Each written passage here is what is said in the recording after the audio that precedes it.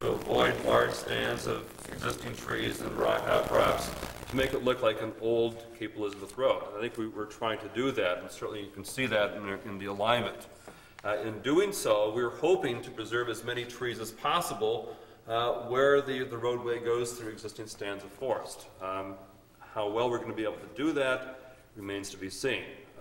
It's our intention, though, to, I hate to use the word surgically implant a road, but we're trying to see if we can do as much as we can to keep the road to the absolute minimum in terms of the clearing required. Having said that, we're hoping that a lot of the existing forest land will then be the actual edge of the roadway. There may not be the need to plant additional trees. In fact, we're showing in some places where there hopefully will not be a need for additional grading, that there probably will be trees greater than 3 or 4 inches in caliper that will serve as the street tree or as that edge that ultimately grow into that canopy that we all envision having out in Dominicus Crossing in years to come. We felt that there were probably 3 different approaches, though, to planting new trees in the development. One is what you can call the monoculture approach. In other words, take a species, a red oak, let's say, that we know will do very well out here, and plant it up one side and down the other. And in time, with many, many generations, that tree or those tree species will grow up and form a very wonderful canopy. How that will do in competition with the other trees that are hopefully going to be saved along the way is a question that we would have to deal with. The second approach would be to take individual streets and say, well, on Layton Road, maybe we plant linden trees, and maybe on Tomas Road, we plant tulip trees, and maybe someplace else we plant horse chestnuts, and so forth. And to give each street its own character based upon the trees that are saved as well as the trees that are introduced.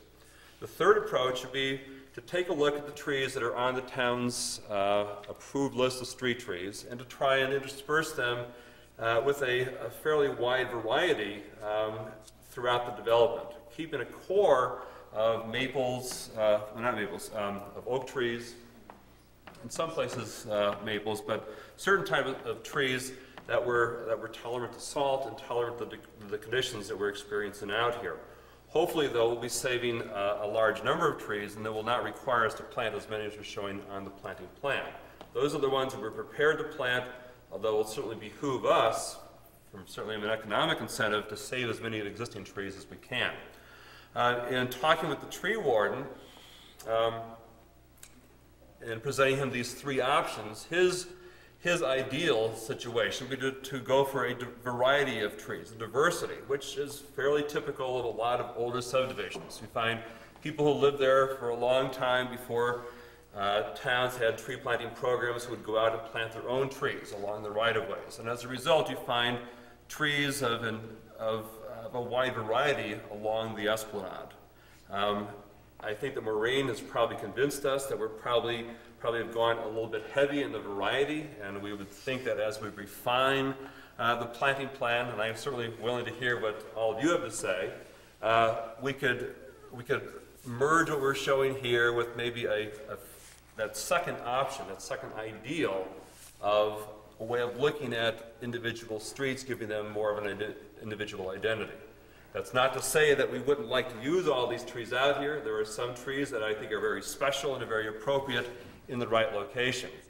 I know that we had a discussion about the use of willows, and we do not use willows as a street tree. There is one location on Lorenzo Lane where we were crossing the wetland, and we felt it would be very appropriate to plant a willow out in the middle of the wetland just as an accent. We have done a lot of research. We have talked with the tree warden. We are comfortable with the species that are around here, but at this point I would love to hear what you all have to say about the whole subject of street trees. So glad you asked. Well, I also like to hear some discussion about staking and location of trees too, because the tree warden and we and you may not always be on the same wavelength. Would anyone like to speak? Mr. Wilcox? Madam Chair, I'll offer the following comments. I agree that the sort of sense of the space of a street that is then shared by the residents is improved by having sections in which it forms a uniform canopy and not sort of decorative individualistic plantings. Which is not to say that you can't have different sections be of different types, but I would urge that the considerations of the proportional mass of the trees be taken into account, especially, and in at least the first pass, going from bulky trees to a Korean mountain ash is going to make a really sort of a downer sort of impression as you go from bulkier trees to a more spindly, thin tree. In sections to create different atmospheres and different characters, I think the concept is fine, but if they change from tree to tree, Yeah. it does not reinforce the space of the street. To continue that discussion, how much do we need to actually pinpoint which tree goes in which location? How much flexibility can we have to say, you know, once we got the road clear and we know what trees are going to be preserved out there, to go back in and maybe change the spacing or to change the species in response to reinforcing other trees that are in that general locale?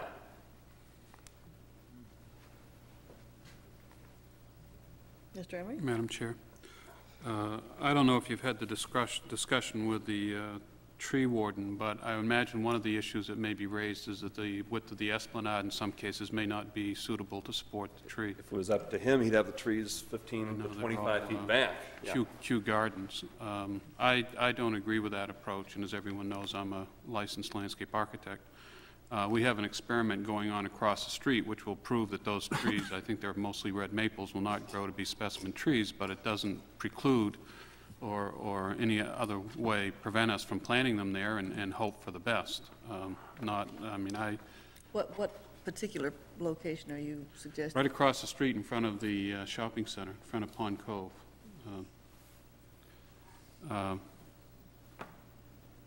Oh, yeah, over there. No, I'm not a surveyor. Geez, that's a good one. As you were saying before. Yes, you so right rudely across the interrupted. street. So I think that the challenge is to put a tree within an esplanade. I think the critical issue is that the esplanade doesn't have to be parallel to the road in all cases, and a sidewalk winding, meandering through the woods and back within the right-of-way would be a terrific thing to do. I know some of these lots are tight and it's difficult. I think the basic issue here, are we going to design a camp road? Is this going to be a town road? What scale of street is it, and what is the appropriate cross-section? My sense is that it would be better to know which trees are going to be cut down that are significant before construction starts or before the plans are approved by the planning board, and not to go out after someone has already cut down all the mature pines and we're left to sort of fix up the right-of-way that's left. In the ideal world, you know, someone might be able to go in and purchase a lot without anything having been cut and without the road cut in and elect to save some trees. But I think that's my sense, is that given how small the lots are and how narrow the road is, that a lot of trees are going to be lost for house construction.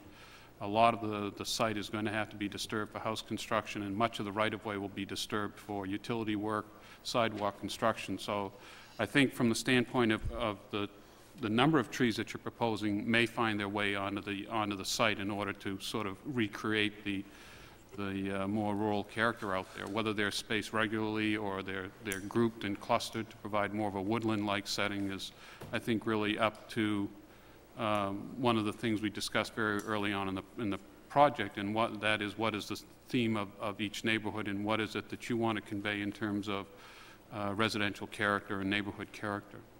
You can certainly carve out of the woods and obliterate all of the trees and sort of start from a meadow approach and do a very formal street tree planting. Sylvan Sites is a neighborhood we all talk about in South Portland, which has a very regular street grid and a very regular spacing of trees and alternating of shrubs between the trees. That probably was all a wooded site at one time and was cut down and then became open space, and so it made sense to do a very rigid planting in there. Rigid planting can contrast nicely with the wilder preserved open space. I think a case can be made in either event. I think the one thing that is very important, though, that we talked about early on is this sort of sense of neighborhood and what additional elements are essential to the plan, whether it's street trees or fence posts or mailboxes or whatever else is included in that sort of public way that keeps the character of the neighborhood and the massing of the houses. We certainly don't want to get involved in individual home design, but it is important, since everyone has a right to select his own house, that if the scale of neighborhood in that street space is what's going to make up the neighborhood, that there's something between the houses and the street that provide the unifying element so the houses can be what they want to be. So as one planning board member, I'm sort of interested to see what you would propose and to make the argument to us, a convincing argument as to which approach would be more satisfactory. But we have approved projects in the past where we went out and walked the site, and it was there are some areas in Cape Elizabeth that look like the Bowden Pines. They're very mature, tall pine stands, and we've gone back and seen them really. We were told one thing was going to happen in the field. The drawings indicated something, and when we went to the site, it was something quite different. So I think from that standpoint, whatever, in reviewing the existing trees again, I don't want you to go out there and measure every 2-inch caliper tree or even 4-inch caliper tree, but certainly to identify as you get into the 40-scale plans what you think are the critical trees that make up the existing vegetation that you would want to see saved regardless of the house plans or anything else around which all the other development can work. I think that works as successfully as a sales tool as anything else. But don't for a minute hesitate to put a tree in a median. I don't care if the median's 3 feet wide, put it in there. I would really encourage you to do that, not let the tree be what it is. I mean, it may not be, won't be one of the great birches or beeches over at Kew Gardens, but it'll still be a nice street tree sooner or later. Mr. Wilcox? In terms of everything not needing to be, or in terms of whether things need or not to be totally uniform, I think just from my personal sense that as one goes down the roads and they change in character and approach wetlands and there's less density of houses and they're less developed, that it almost would be a plus or a happy coincidence if in those areas the existing trees can come up to the road. Or if when you've got a dead-end spur with a hammerhead at the end and it does not form a sort of figure of circulation through the subdivision, for that to take on a more rural sort of natural and less formal appearance by reinforcing existing trees coming up at the edge of the road. I think there probably could be some way to elaborate a sense of different character in the different portions of the neighborhoods by doing that. But in places where you have sort of groups and clusters of houses that the street trees, which then form spaces which can then unify those groups, I think sort of make a nice complement. And you can probably work with in other situations with what's there. Anybody else gets that sense or not? Anybody else feel like commenting? Thank you, Mr. Wilcox. Mr. Parkhurst? Just briefly, having lived in Portland at one time, I spent probably 6 weeks or 8 weeks trying to select the correct street trees for in front of my house up on the Western Promenade. And finally, with the help of the city arborist and all this kind of stuff, we found the right trees. New Year's Eve came. My wife and I had just gotten home from a party, and this Yahoo in a pickup truck came up and mowed both the trees down out in front of my house. My wife jumped in the police car, went with the policeman, and arrested the guy. My point in telling the story is accidents are going to happen, not necessarily that extreme, but if you have a too contrived streetscape of trees, something happens to one of them, whether it's a fire engine backs into it or something stupid, all of a sudden the symmetry is going to be broken. I guess what I would like to see is a variety and possibly have the owners have some input as to what's going to be in their front yard as opposed to the town telling them what's going to be in their front yard. That's, I guess, my thing. I hope that makes sense to everyone.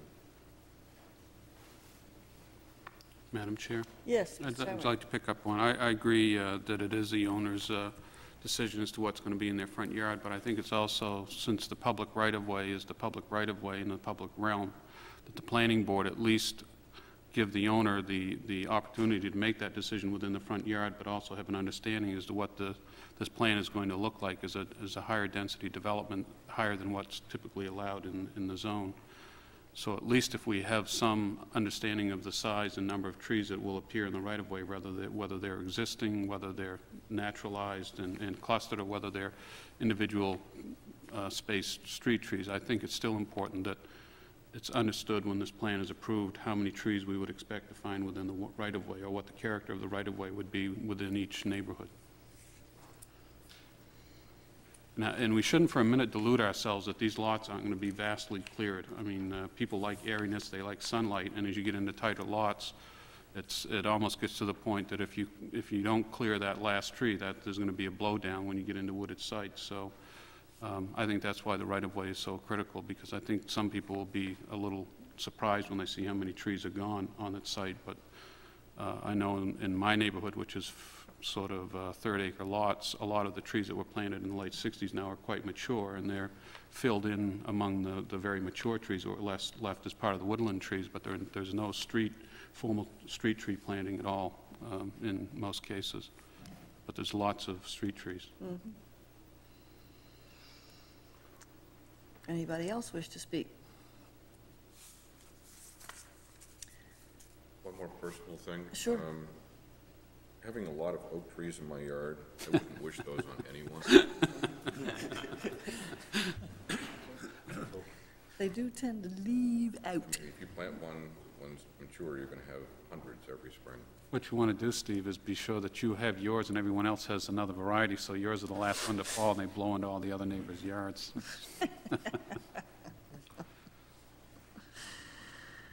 The squirrels like them. It's another unfavorable aspect of it. Terry, I rather enjoy the idea.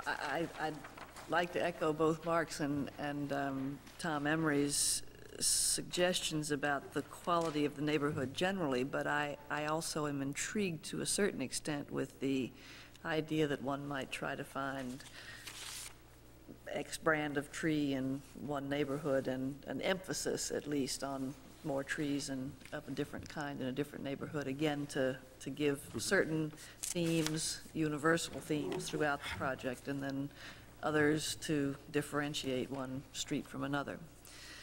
I don't know if this is enough to go on, but I think in the, all this, the eventual plan, of course, will result from thorough discussion. I think we're starting to have that, and it is all the discussion we need to have. I think we in the office, based the sketch that we submitted on a lot of discussion we had with the tree warden. Rick has certain ideas. He loves the idea of variety. I happen to like it also. In some situations, it's very appropriate.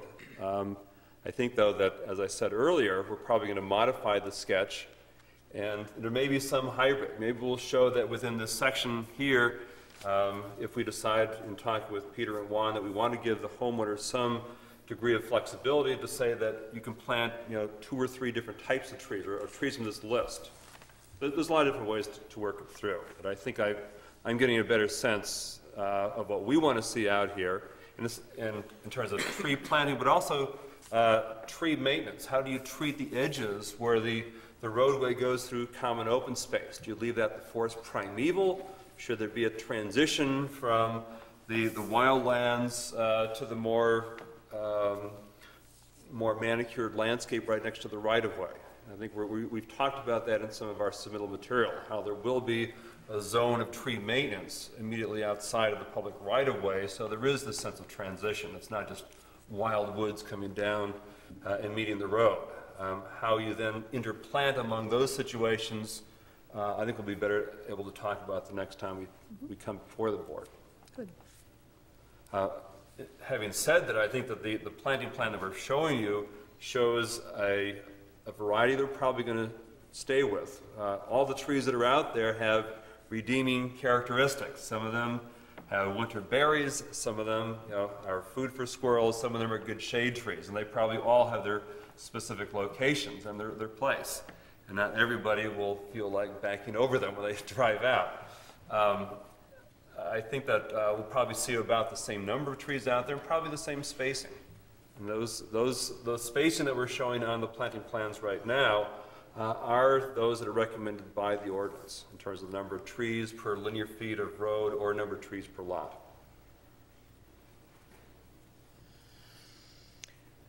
Okay. Okay? It's still our intention, though, to save as many as we can I understand possibly. that. Yes. Understand that. Are we at a natural break point, or? Well, we've only got a couple odds and ends with Lot 47 access.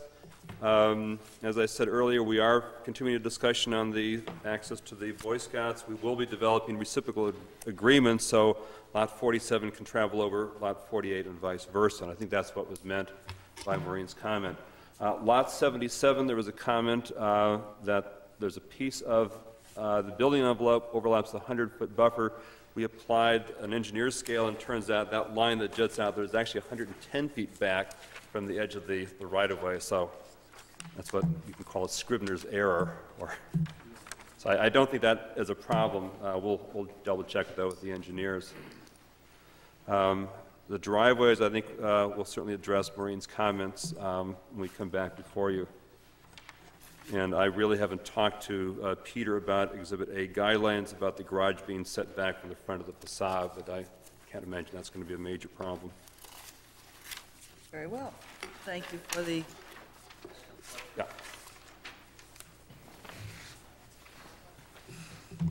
My name's Peter Anastas, Anastas Lonis. Nice to see you all again. I had a couple of questions on what was brought up tonight. First of all, Tom, and Steve, site plan layouts. We talked about some of the smaller lots. Did you want it, just so I understood, since I'll be obviously the ones getting those, it would be the smaller lots, probably the affordable housing lots as well, and is it necessary in the large lots as well, or is that pretty much where the focus should be? No, I think the large lots, they're so large that it's more of the area where it's a higher density and one house really impacts the adjacent utilization, the use of the adjacent lot. Okay. And but it's more than just the affordable housing. That's correct, That's- yeah. oh, no, I know, I understand that. And it's just the smaller lots, so you want to see how they're going to fit in We've relation. already done a sketch that we talked about during preliminary. I think what you're asking for is the resubmission of that as That's part of correct. the final. Okay, and we have also taken the floor plans for the affordable housing and made sure that they do fit on the lots, but we'll submit that as part of the application. Tom, your point on symmetry and trees was well taken. Years ago when I did Royal Point, Royal Meadows, I discovered this machine that I could get from New Hampshire that picked up fully grown trees and I could move them all around. So I thought it was the greatest thing in the world. It was the 80s and the money was everywhere. And I spent tens of thousands moving trees everywhere and I'd line them up. But when one of those would die, it would be the most obvious thing. It would just, everything would be out of whack and I'd have to be, for years later, I'd be replacing trees. So I think that was a point well taken when I was sitting there anyway.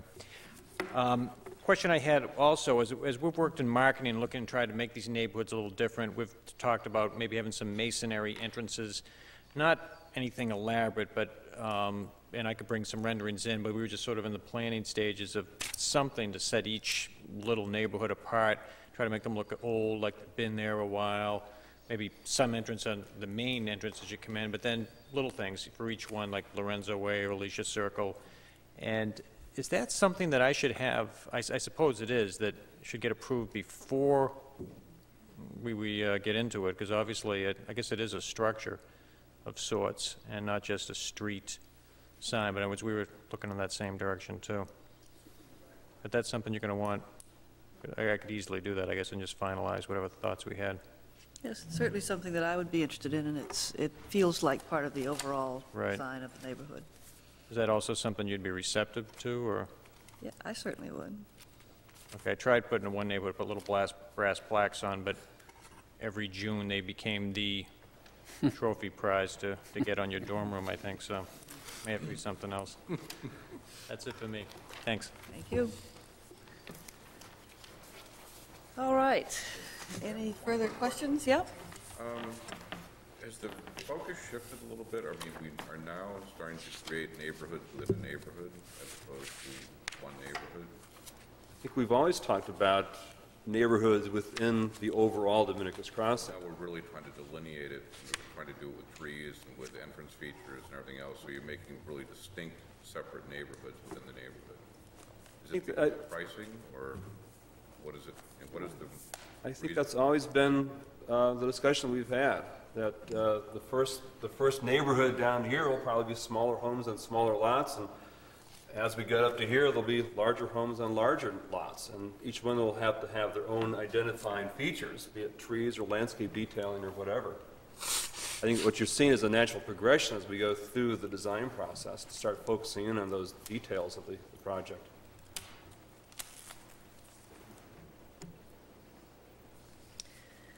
Do I hear any further discussion or a motion? Madam Chair, just one other comment I think Yes. that fits in with all the questions that have been raised. That's the issue of street lighting. I saw a catalog, not a catalog cut, but I saw a detail that called out a Spalding, looked like a typical road fixture on it. I don't know if we have catalog cuts or not of what you're proposing, but I think that's part of the overall ambiance, and whether you have a lot of it or not much of it, or whatever your approach is going to be for that.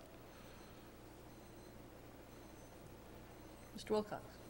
One of the things that was mentioned in the draft minutes that I was wondering if we could maybe go into a little bit further later on, and that is the appearance of the wet ponds and riprap spillways from Wells Road.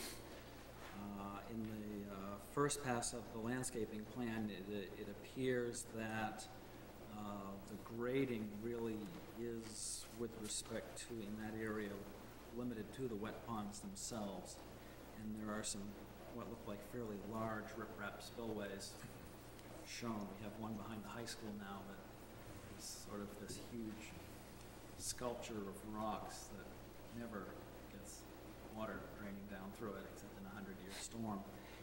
And the landscaping in that area, there's a lot of variety of landscaping, but in terms of earth forms and anything with some mass to sort of break up the appearance of these huge cascading moon rock beds slicing down through in what used to be a wooded area next to a scenic road. I think that's an area where if you could sort of take a look at that and have good ideas of how to sort of improve the appearance of these marvels of engineering, it would be very appreciated on my part at least. Anything else from any other board member? No. You sure? No. Could we have some discussion about where we are taking this in terms of additional site walks if necessary, additional meetings scheduled, public hearings, and so forth? Anybody wish to comment?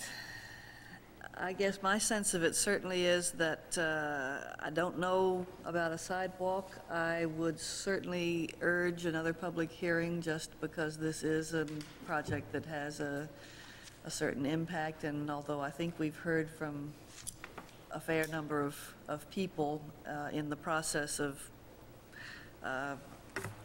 processing this one, I guess my general sense is to have a public hearing unless there's a reason not to. But I'm simply one board member on this one, so be happy to hear if anybody else has any further thoughts or different thoughts. Madam Chairman, Yes. as to sidewalk, since being the new kid, in talking to the town planner, we thought about we could arrange for me to Your do private that, viewing? a private viewing. If is that not right, Maureen? Yes, that's correct. It'd have to be I a take public it that you viewing, would be yes. more than willing to accommodate the Certainly. board I'll member. work that out with. Bring your RV vehicle. The other question is, does the board want another sidewalk? Does the board want another sidewalk? That's really, Mr. Parker says no, Mr. Wilcox says no. Mr. Connor says no.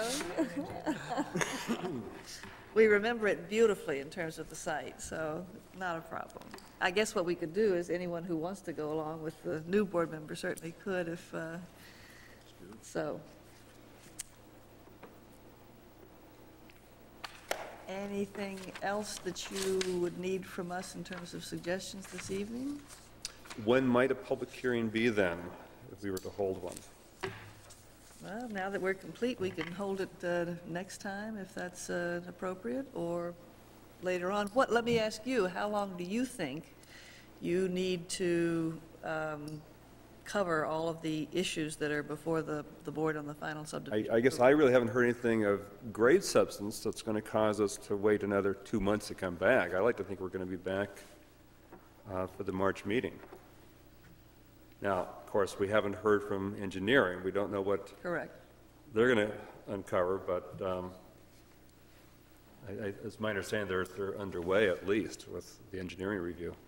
And we certainly anticipate the report by the March packet. Yes. So, Oh, good. I don't know, what do other board members, is there, what, in terms of final subdivision approval as opposed to preliminary, do we normally hold another public hearing, or do we normally not? Or is it a judgment call? I believe in the last 5 years, you have typically held another public hearing just because the process has usually taken a long time. There have been some projects where they were preliminary approved prior to ordinance amendments, DEP approvals, and it was a year to a year and a half before they came back for final approval. So you've done that on 2 major projects that I can think of. It's at the option of the board. You're not required to hold another public hearing.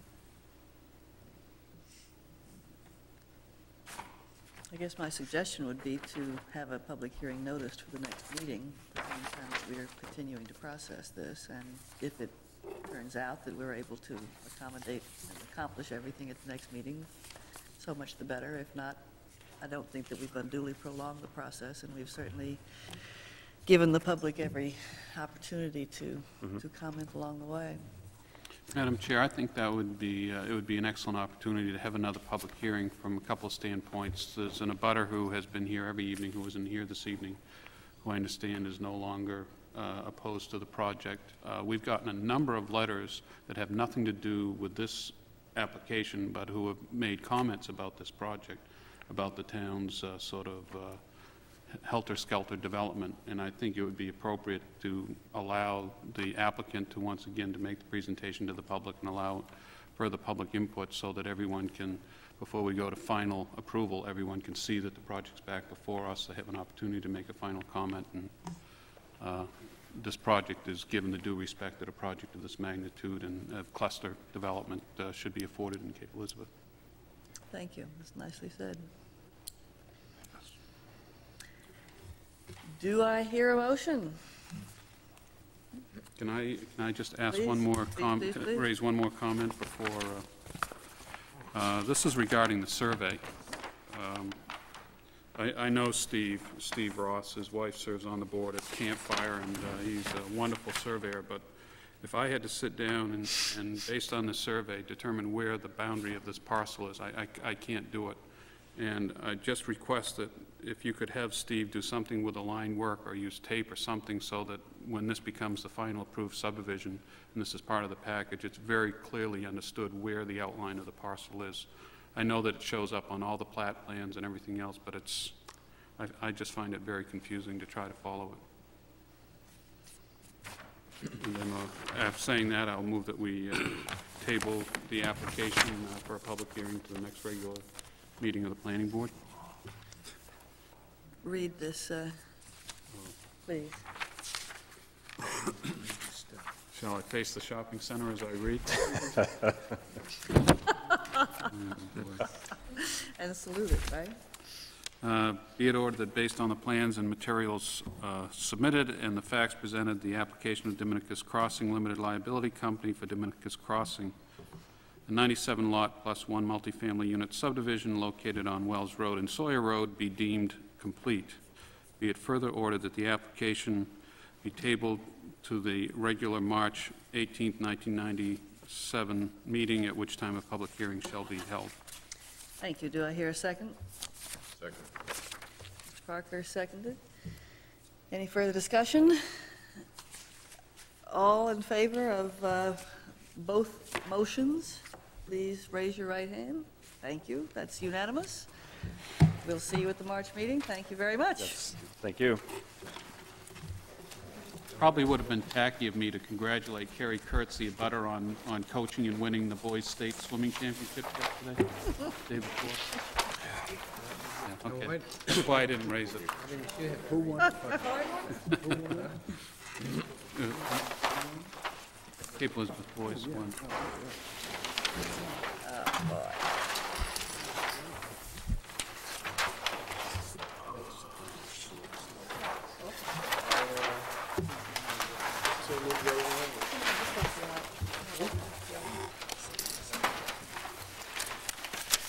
I'm looking out the window. That was great. No, I thought that was great. Good direction. I can feel it. I can get right across it. Oh, that's scary. I kept walking. Maybe that's what I'm on code.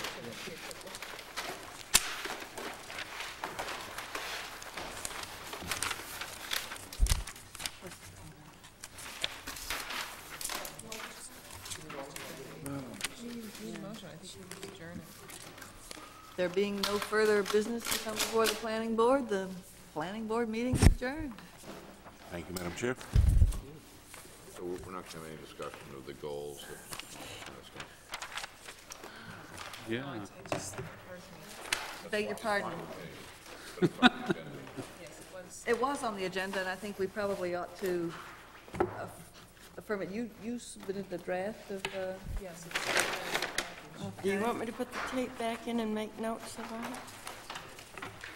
yeah, it's a good idea, because I think we're going to get it done pretty fast. We discussed the items. Correct.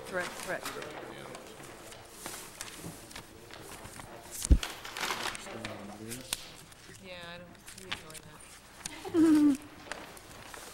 All right, the draft planning board goals for 1997 are in your packet in draft form, and is there anybody who has any comment on any of this?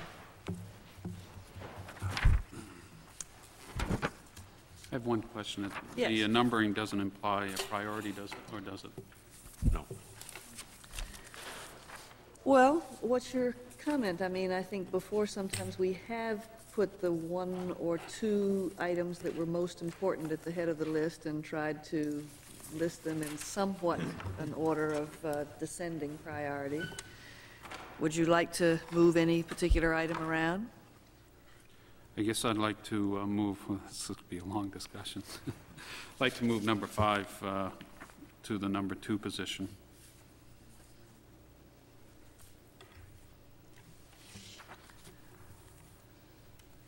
So the first one would remain the refresher session on the new zoning ordinance. The second would remain the post-approval coordination improvement, but then DEP certification would become number 3. Is that what you suggest? No, I'm suggesting. Oh, to number 2. Number 2, and number 2 become number 3. Uh-huh.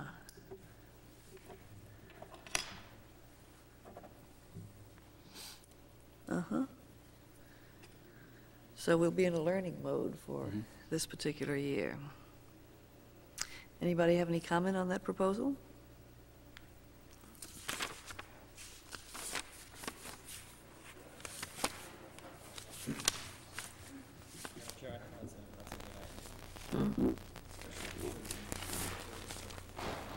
I can't hear you. Since number 2 is coming around for a second year in a row, I think it gains importance by its duration. It's not by its. I think that is a good suggestion, actually.